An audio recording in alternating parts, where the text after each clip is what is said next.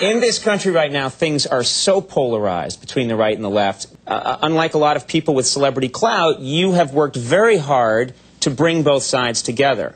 You've actually gotten in there. You've worked with some very conservative people. Jesse Helms. You worked with Jesse Helms, and you said, I think that I can get this guy to help us.